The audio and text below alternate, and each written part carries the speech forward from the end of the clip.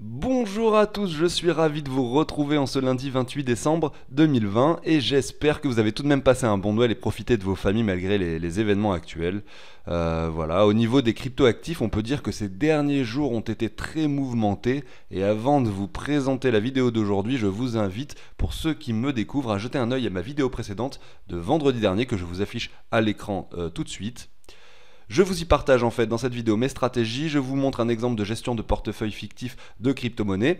Ça peut servir aux plus novices d'entre vous qui aimeraient investir dans les crypto-monnaies et que voilà, que vous n'avez pas encore commencé, vous ne savez pas trop comment vous y prendre.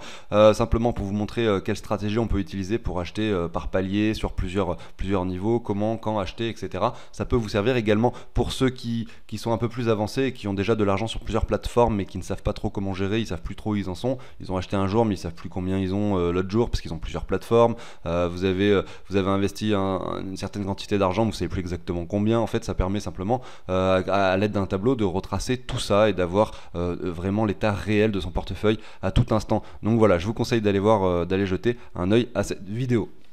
De plus, sur cette vidéo de vendredi dernier, donc j'ai établi un petit jeu concours qui vous permet de gagner en fait 15 $ d'XRP seulement en commentant, likant, vous abonnant. Vous êtes éligible et moi je vais sélectionner parmi les commentaires tout simplement et je vais tirer au sort samedi prochain pour que quelqu'un puisse gagner 15 $. Ça permet d'augmenter la visibilité de la chaîne et puis là en ce moment il n'y a eu que 13 commentaires, donc bien sûr vous avez toutes vos chances de gagner ce jeu concours. Voilà, j'en ai fini, c'était un petit peu long, je m'en excuse. On va commencer tout de suite avec la présentation de ce qu'on se dira, de ce qu'on va voir aujourd'hui et on va passer la petite intro et on va débuter les analyses. Alors, au programme d'aujourd'hui, on va aller voir le Bitcoin face au dollar. On va aller jeter un œil à deux autres indicateurs qui sont donc l'order flow et puis le MV/RV ratio. Je vous présenterai rapidement ces deux indicateurs pour ceux qui ne connaissent pas encore et qui ne savent pas de quoi il s'agit. Puis on ira voir un petit peu ce qu'il se passe sur les altcoins. On va d'abord voir l'Ether face au dollar, puis le Litecoin face au dollar. Ensuite, on jettera un œil à l'altcoin dominance et on fera un tour sur les graphiques de quelques altcoins. Mais en effet, ils ont beaucoup souffert ces derniers temps et donc il va falloir attendre que le marché se repose, que le Bitcoin stagne un petit peu pour voir ce qu'il se passe. On n'a pas encore en daily sur les graphiques des altcoins face au Bitcoin de jolies structures et des belles choses pour investir, même si on est probablement sur des niveaux intéressants pour commencer à mettre quelques petits billets, bien entendu. On va aller voir tout ça, je vous passe la petite intro et on se retrouve juste après.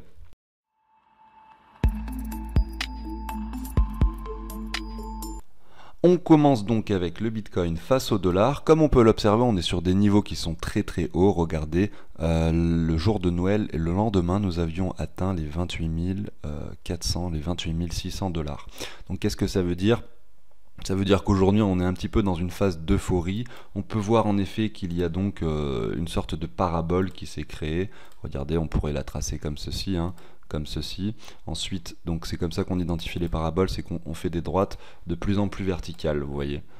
On est de plus en plus vertical, c'est ce que l'on appelle une parabole. Bon bah on peut le représenter en droite et on voit en effet que cette parabole tient et qu'on est toujours de plus en plus vertical jusqu'au moment en fait où finalement forcément on aura quelque chose qui va aller revenir casser cette parabole et là on pourra peut-être avoir un marché qui respire un peu pour revenir chercher des niveaux plus bas et peut-être nous faire quelque chose comme un moins 30, moins 40%, comme on avait pu l'observer finalement lors du précédent bullrun. Regardez, lorsqu'on avait cassé l'ATH précédent, regardez, ici on va dire qu'on l'avait cassé à peu près ici, on avait fait quelque chose de très très parabolique pour ensuite retracer, regardez ici, de 38%. Donc c'est souvent entre 30 et 40%, ce petit retracement, on l'a vu également ici, on l'a vu également ici, ici.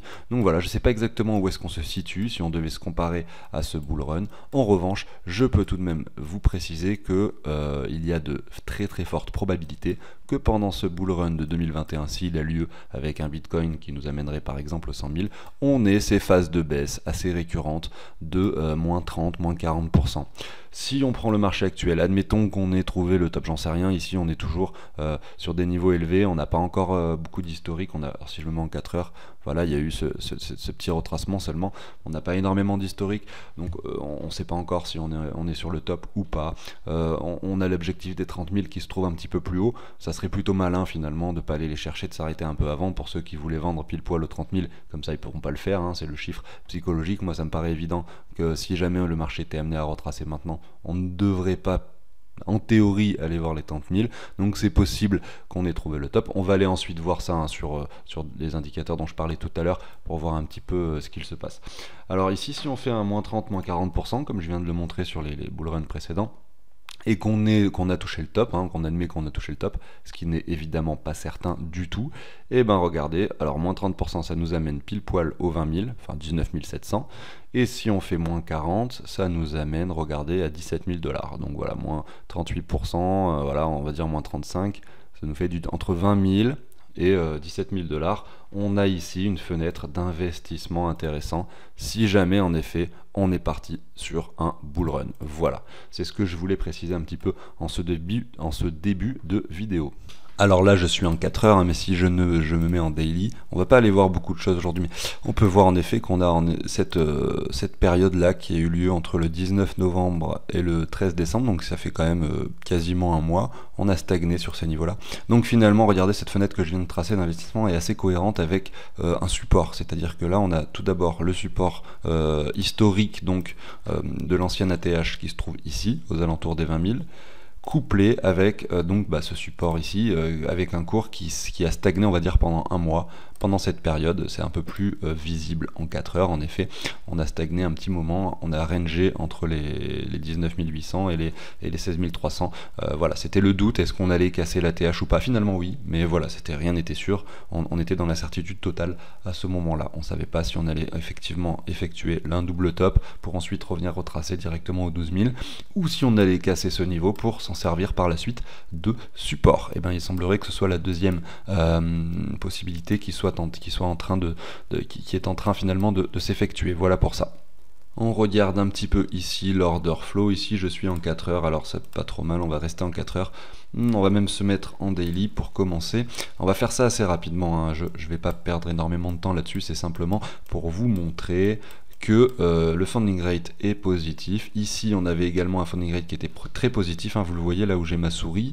On peut voir que par la suite il y a eu cette grosse bougie de liquidation qui avait fait descendre le cours de 19 800 à 16 500 environ. On a liquidé énormément de personnes à cet endroit là. Derrière le cours, voilà, on a eu un funding rate à nouveau neutre. Donc les gens, ça veut dire en fait quand le funding rate est neutre, il y a autant de gens qui passent à l'achat que à la vente. Là il était positif, donc beaucoup de gens passaient à l'achat. Là ici il est positif, donc beaucoup de gens passent à l'achat ici. Là on est à nouveau sur un funding rate positif. Si on se met en 4 heures, on le voit, on a tous ces niveaux là, voilà. Donc je vais essayer de vous entourer ça. Donc à cet endroit là, si on se positionne comme ça, on va le mettre en vert. Voilà, beaucoup de gens passent à l'achat sur ce niveau là, regardez. J'ai pas fait le cercle entier, vous avez compris, hein. Ici des gens sont en train d'acheter. Donc à savoir que quand beaucoup de personnes achètent derrière, il va falloir forcément à un moment les punir, c'est-à-dire toutes ces personnes qui sont à l'achat, où est-ce qu'ils mettent leur stop. On peut peut-être identifier en effet des stops qui pourraient être situés ici. Vous voyez, par là, je dirais que là ça peut être un bon point. Si moi j'achetais ici, c'est pas ce que j'ai fait, mais admettons que je lançais un trade ici, j'aurais probablement mis mon stop ici. Si j'avais lancé un trade par ici, regardez ici, il y a beaucoup de gens qui sont passés à l'achat également. Où est-ce que j'aurais mis mon stop? Probablement que je l'aurais fait en dessous, regardez, de ce niveau-là. Voilà, tout simplement. Si j'étais rentré ici, là, à l'achat. Voilà, je l'aurais fait en dessous de ce niveau là. Si j'étais rentré ici, je l'aurais mis ici, parce que admettons que là on ne voit pas tout ce qu'il y a par la suite, hein, et qu'on est ici là. Voilà, j'aurais eu mon stop ici, vous voyez, et hop, ces gens là ils se sont fait directement rect en fait, voilà, parce que là on allait les liquider à ce niveau là. Derrière, des gens sont encore passés à l'achat, là on est encore sur beaucoup de personnes qui passent à l'achat, donc beaucoup de gens ont mis leur stop plus bas, et moi je pense que leur stop est situé ici. Donc la target des 21 500 serait un bon premier objectif finalement pour liquider tout le monde, tous ceux qui rentrent à l'achat ici. Voilà, je voulais juste que vous constatiez qui est ça avec moi aujourd'hui. On va voir un petit peu par la suite comment ça se passe, mais c'est relativement intéressant de regarder ce genre de graphique. Alors on peut voir tout de même que l'open interest n'est pas forcément en train de monter, donc malgré le fait que des gens achètent, on peut voir ici là que l'open interest est monté de 29 000 bitcoins, donc en position à 36 000 bitcoins en position. Je suis sur Binance, hein. On peut voir qu'à ce moment là il y avait un funding rate relativement positif, donc on peut estimer que voilà, pendant cette montée là, beaucoup de gens passaient à l'achat. Voilà, entre les 23 000 et les 28 000. Donc on peut potentiellement aller les liquider en allant chercher un petit peu plus bas que ce niveau ici, parce que les gens probablement ont mis leur stop par là, tout simplement, et on va voir ici des grosses bougies de liquidation s'effectuer. Si c'est le cas, on peut se dire, ben voilà, ça y est, on a liquidé les gens, l'open interest rediminue à nouveau, on liquide des personnes, et en effet, on peut repartir sur une bonne tendance. Enfin bon, on suivra tout ça sur la chaîne en temps réel. En tout cas, voilà, ce sont des niveaux que je voulais vous montrer, notamment ce niveau des 21 400 qui me semble une première target intéressante, à voir ce qui se passera sur ce graphique par la suite. Je continue et je finis avec le Bitcoin sur le MV/RV ratio. Je vois que je parle beaucoup encore et donc on verra ce qu'on aura le temps de faire aujourd'hui. Mais bon, je ferai au moins les principales altcoins et j'en regarderai quelques-unes sur les graphiques de toute façon. Alors ici, on peut voir que le ratio MV/RV, donc ça correspond finalement, alors je sais plus ce que ça veut dire exactement MV/RV ratio, j'avais fait une vidéo spécifique là-dessus. Je me rappelle du principe, hein, c'est qu'on prend les bitcoins, le prix du bitcoin, la capitalisation du bitcoin donc réel. Par exemple là aujourd'hui on a un bitcoin à 26 700 $, bon, on multiplie ça par le nombre de bitcoins, on a l'argent total qu'il y a dans le marché.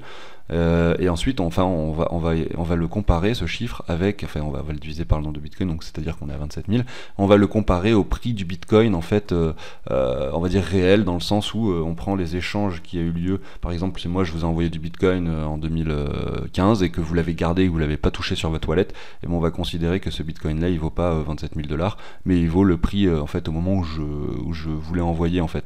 Et du coup ça va, on va dire que ça va un petit peu nous donner un ordre d'idée, voilà, de ça, et on va diviser l'un par l'autre. On va voir que par exemple, voilà, plus le ratio est élevé ici, plus le Bitcoin est surpricé, quoi. Il a un prix beaucoup plus élevé que sa valeur réelle. Enfin, sa valeur réelle, on va dire sa valeur fondamentale par rapport à quand les transactions ont été effectuées, vous comprenez.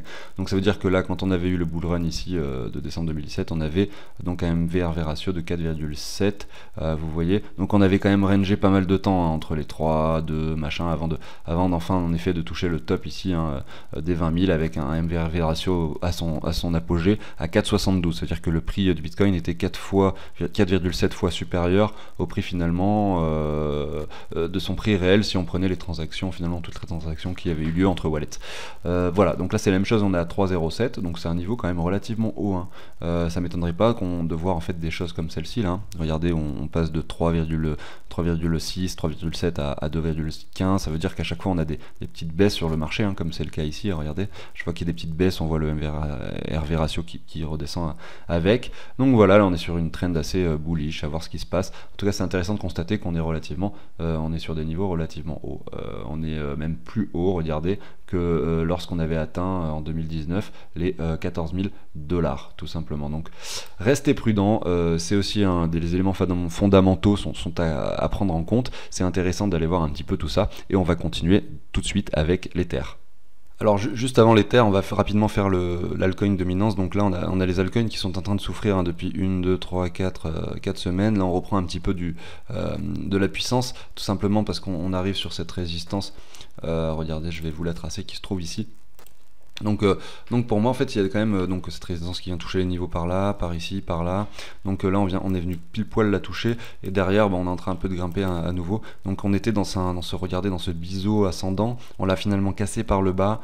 C'était un grand biseau d'expansion qu'on a cassé par le bas, donc c'est évidemment pas très bullish pour les altcoins, hein. Je pense qu'on met le doute à tout le monde. Est-ce que les altcoins vont à nouveau performer comme c'était le cas en 2017 face au Bitcoin, et que les projets vont prendre beaucoup plus de valeur que le Bitcoin, etc. Moi je suis partisan de dire que oui, hein. Seulement là on fait peur à tout le monde, on vient casser ce biseau d'extension à la baisse, on revient tester les niveaux bas, on revient, voilà, on est sur des niveaux finalement où on peut avoir le doute de se dire, ah tiens, peut-être que les altcoins finalement ils vont pas forcément grimper, hein. Le marché aime bien mettre le doute à tout le monde, hein. De toute façon c'est toujours comme ça. Donc voilà, hein, regardez ici, hop, imaginez on va plus bas, voilà, ça peut être très bénéfique pour Bitcoin qui lui continuera à prendre de la dominance. Il est à 72% je crois actuellement, il pourrait qui sait monter à 90. Personnellement j'y crois pas, hein. Pour moi on est tout simplement sur des niveaux intéressants et c'est pour ça que sur cette chaîne on va essayer de chasser des opportunités d'altcoin, hein. Tout simplement parce que le Bitcoin ça reste, on va dire pour moi une valeur refuge, les gens investissent là-dedans en premier, quand ça monte tout le monde en veut et quand c'est déjà haut, les gens essayent de chasser un petit peu les opportunités ailleurs, de s'intéresser aux projets de la blockchain en général, tous les projets et tout le principe même de la blockchain qu'on pourrait appliquer sur plein de choses dans la vie de tous les jours finalement ne sera pas effectué grâce au Bitcoin, hein. Ça sera grâce à Ether, grâce à des protocoles, grâce à des choses comme ça, hein. Bitcoin ça restera probablement, je pense, pour ma part une valeur refuge. C'est très important d'en avoir dans son portefeuille, évidemment c'est très sécurisé, bien plus probablement que certains autres altcoins, mais malgré tout, hein, voilà, je pense qu'il y a des meilleures performances à chasser ailleurs. Voilà, donc là on est sur un Bitcoin qui domine tout le monde, qui monte. Pour moi on est sur cette résistance, sur ce support, excusez-moi, on devrait rechercher des niveaux hauts par la suite. Voilà, tout simplement à voir ce qu'il se passe par la suite. En revanche, on peut tout de même essayer de se tracer un petit Fibo pour voir, assez intéressant de faire ça de temps en temps, également sur ce genre de graphique qui est donc l'altcoin dominance, je le répète.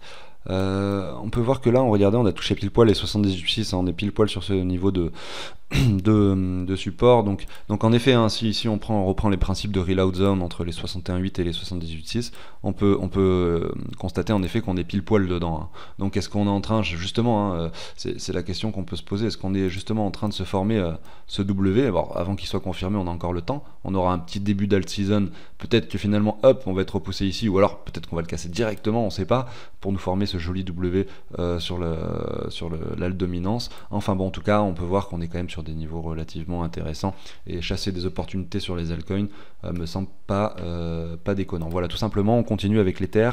Alors l'Ether, je ne sais pas si vous avez suivi un petit peu le marché ces dernières semaines en regardant un petit peu les prix tous les jours, mais moi je constate, hein, et c'est ce qui s'est passé à chaque fois que le Bitcoin a pris 20%, 10%, 15%, l'Ether en fait il suit, mais après en fait, et c'est tout le temps pareil, hein. L'Ether hier, regardez, il était à 679 $, alors là je suis en weekly, excusez-moi, on va se mettre en daily, voilà, donc hier, l'Ether était à 687 $, avant-hier, il était à 635, et en fait, le Bitcoin, lui, il était déjà monté finalement aux 28 000, que l'Ether, lui, il était encore à 635, vous voyez. Donc l'Ether face au Bitcoin avait perdu beaucoup de valeur à ce moment-là, je crois qu'on était à 0,023, quelque chose comme ça. Et là, c'est toujours pareil, hein. Donc là, ici, le Bitcoin monte. Voilà, le Bitcoin monte, l'Ether descend. Et ensuite, là, l'Ether monte et le Bitcoin stagne, tout simplement. L'Ether monte et le Bitcoin stagne. Donc voilà, moi je vais pas vous mentir, ce que j'ai fait clairement, c'est que j'ai échangé déjà du Bitcoin contre de l'Ether. Et en plus, j'ai acheté avec du fiat de l'Ether parce que ça se passe souvent de cette façon-là. Voilà. Donc c'est intéressant à constater. Qu'est-ce qu'on peut voir si on se met sur des échelles un petit peu plus grande. Alors moi je pense qu'en effet, hein, là le Bitcoin, s'il est amené à stagner encore un petit peu, l'Ether va facilement retourner, hein, sur sa target des 900 $, hein. Là on est sur la reload zone, regardez que j'avais tracé ici, si on reprend un Fibo sur toute cette baisse finalement qui a eu lieu pendant cette phase de rechargement, de déchargement des crypto-monnaies entre 2018 et 2019, voilà. Et donc là on a cette jolie zone de rechargement qui pourrait servir de résistance, d'autant plus que là on a ce W, hein, que je répète à chaque fois, qu'on a cassé, donc un petit tour en zone de rechargement pour ensuite nous faire un petit retracement serait relativement pertinent. Ça veut pas dire que le Bitcoin va aller à 35 000, hein, si l'Ether va ici, hein. Je vous dis, hein, l'Ether peut grimper tout seul, il n'y a aucun problème par rapport à ça, hein. Et on l'a vu sur l'altcoin dominance, juste avant on est très bas, hein, donc ça m'étonnerait pas de voir quelques bougies vertes, soit pour, je sais pas si vous vous rappelez le W que je viens de vous montrer juste avant, pour revenir sur les niveaux de ce W ou pas. En tout cas, si on y revient, on peut facilement voir un Ether qui monte aux 900. Alors, je dis pas qu'il faut acheter là maintenant, hein, on court pas après un train qui est déjà parti, on est à 730 $. Si le Bitcoin stagne pas plus longtemps et qu'il décide de retracer dès maintenant, vous risquez d'être surpris, hein. L'Ether peut effectivement également lui aussi perdre 20 ou 30%, même plus que le Bitcoin en très peu de temps, hein. Si le Bitcoin décide d'être volatile, l'Ether le sera aussi, évidemment. Voilà, j'en ai fini avec Ether, on va passer sur le Litecoin. Alors c'est parti rapidement le Litecoin, on peut voir qu'en effet on avait atteint des niveaux très hauts. Ici il y avait le créateur de Litecoin qui avait vendu tous ses tokens à cet endroit là, il les a tous rachetés ici. Je sais pas si vous suivez un petit peu, j'ai vu des vidéos d'un youtubeur qui s'appelle le Tron, qui sont des vidéos qui sont très sympathiques d'ailleurs. Il expliquait justement en montrant les tweets que le créateur de Litecoin avait vendu tous ses Ethers ici et on avait racheté plein ici en fait, comme si c'était lui qui décidait de ce que le marché faisait en fait, hein. Donc voilà, là il a beaucoup de tokens dans sa possession, il pense que le nouveau bullrun arrive et il est à fond dedans, hein. Donc voilà, est-ce qu'on est sur des niveaux intéressants? Probablement, mais on est quand même, regardez, hein, sur cette jolie résistance horizontale. Alors évidemment, hein, on peut se dire que là ça serait un énorme joli W, mais faut-il encore le casser pour ensuite peut-être essayer d'acheter justement le retour sur neckline, hein. Acheter là actuellement tout de suite, pour moi ça me semble pas forcément le plus intéressant, juste en voyant ce W là qui n'est pas encore confirmé, et on vient buter justement sur la résistance haute, hein. Je dis pas qu'on va pas le percer, hein, mais simplement si on le perce, là on aura en effet la confirmation, mais là actuellement je dirais pas qu'on est sur des niveaux intéressant pour acheter. On s'est extirpé de ce canal, hein, regardez là, moi j'avais établi ce canal en touchant le plus de mèches possible, avec cette ligne intermédiaire, on s'en est extirpé à la hausse, ce qui est une bonne chose et c'est plutôt bullish pour ce token. J'attends de voir un petit peu ce qui se passera, hein. Moi je serais pas étonné également de voir quelque chose qui nous fait comme ceci, qui revient tester un petit peu ces niveaux là avant de casser, de confirmer ce W1. Après on n'en sait rien évidemment. Voilà pour Litecoin, en tout cas c'est pour moi quelque chose d'avenir également, qui a du potentiel au niveau de son cours, qui pourrait prendre énormément de valeur je pense, mais il va falloir essayer de localiser des bons achats évidemment. Voilà pour ça, on va aller voir un petit peu, comme je disais, les altcoins, mais alors on va pas en faire beaucoup, hein, je vais faire ça très très rapidement, simplement pour vous montrer. Si on regarde les altcoins face au Bitcoin, on peut voir en effet que ces derniers jours, il y a eu quelques bougies vertes, hein. Regardez, d'ailleurs là on est dans le vert, hein. Alors là, EGLD lui aussi nous a refait une petite bougie verte après sa petite zone de déchargement par ici. Kusama, regardez aussi, il nous fait une jolie petite bougie verte, mais quand je suis en daily et que je regarde ça, je vois qu'on est toujours sur des niveaux quand même relativement bas, hein. Donc nous on va essayer de chasser des W, des opportunités, alors les reload zones on les a tous atteints, toutes atteintes, mais on les a même dépassés pour certains. On est très bas, hein, sur les altcoins. On va attendre de voir en daily des choses intéressantes qui se forment. Si jamais vous êtes motivé et que vous voulez un petit peu analyser ça sur des échelles inférieures, vous pouvez. Moi je ne vous vois pas encore de W en daily, je ne vois rien, mais on peut toujours, hein, regardez là je suis sur VET, aller sur du 4 heures, hein, regardez, et essayer de voir un petit peu ce qui se forme sur le 4 heures, et essayer de chasser un petit peu les opportunités. Là on a cassé un W, on est revenu sur la neckline. On peut également faire ce travail sur du plus court terme, mais on peut être surpris parce qu'évidemment le cours peut être amené à baisser plus bas, bien entendu. C'est pour ça que plus on le fait sur des échelles supérieures, plus on est dans l'investissement long terme, on achète pour du long terme, etc. Si vous faites que du 4 heures et que vous achetez par palier, mais que vous achetez tout en une semaine, parce qu'il y a eu plein de trucs intéressants sur le 4 heures en une semaine, finalement, et que le marché descend plus bas, vous allez risquer d'être déçu quand même. C'est pour ça que moi je regarde également en daily pour de l'investissement long terme. Alors des fois même en weekly, ça dépend de l'historique qu'il y a sur les alts en question. Le CRO lui, il fait que de baisser, hein, c'est vraiment catastrophique, mais bon, en même temps, hein, on pouvait s'y attendre, hein. C'est un projet où voilà, la team possède qu'à 70% des tokens, le projet a fonctionné que grâce au marketing pendant 1 an et demi, bah c'est bien, hein, ça m'a fait gagner de l'argent, hein. Moi j'en avais acheté là, j'avais revendu, pas forcément au top, hein, j'avais revendu même assez bas en fait, j'avais revendu par là, hein, parce que j'étais arrivé il y a très longtemps sur le projet, hein. Après derrière, voilà, moi je m'attendais à ce que ça arrive plus vite en fait, hein. Je m'attendais à ce que ici, là on est déjà le crash, on a décidé de monter encore plus, ils ont fait du marketing de plus en plus agressif, etc. pour que les gens puissent obtenir du CRO, et derrière eh ben, ils ont tout baissé, les taux, les machins, etc. Tout le monde s'est dit bon bah en fait c'est pas si bien, hein, CRO, crypto.com, je vends, tout le monde vend ses tokens, peut-être que la team en a vendu également, j'en sais rien. En tout cas, clairement, on sait pas ce qui va se passer sur ce genre de truc, mais c'est pas là où il faut mettre toutes ses billes en tout cas, hein. Peut-être que si, hein, qui sait, si on trouve un bottom et qu'on revient chercher des niveaux.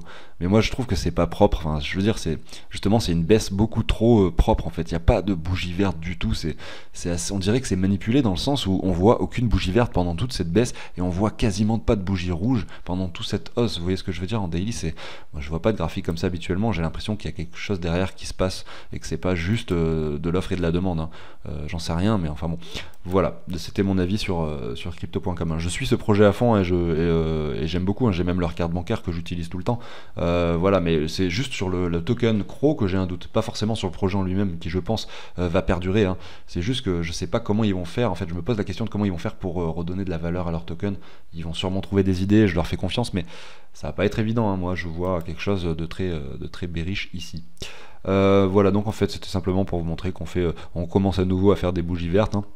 C'est ce qu'on a vu sur l'Ether là, hein, qui a pris un peu de valeur cette nuit.